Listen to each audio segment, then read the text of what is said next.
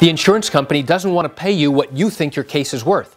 What's the likelihood that they're going to increase their offer as your case progresses to trial? Would you like to learn the answer? Come join me as I share with you this great information. Hi, I'm Gerry Oginski. I'm a New York medical malpractice and personal injury trial lawyer practicing law here in the state of New York. The answer is they might, but then again they might not.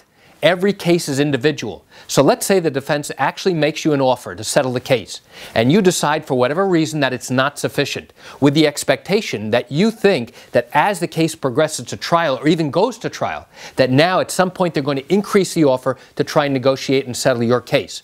Can that happen? The answer is yes, that can happen. But let me also share with you some of the things that can also happen instead.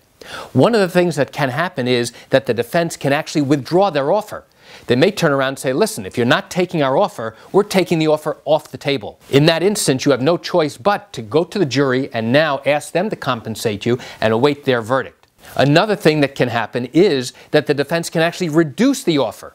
So now when they hear that you don't want to accept their offer, now your case goes towards trial, they can turn around and say, okay, we reassess this matter. We realize that we offered too much. Now we're giving you less than what we originally offered.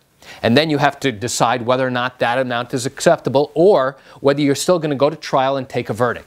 So there are many different options that can occur, and you should not expect that simply because you turn down their initial offer or through negotiations you still don't accept what it is that they're offering. You should not have the expectation that as you proceed to trial or even go to trial that the settlement offer is going to increase at any particular point, because it just might not, and then you're going to be stuck in the predicament of having to go to a jury verdict and then take whatever the jury gives you. So why do I share this great information with you? I share it with you to give you an insight and an understanding to what goes on in a medical malpractice case, in an accident case, and even in a wrongful death matter.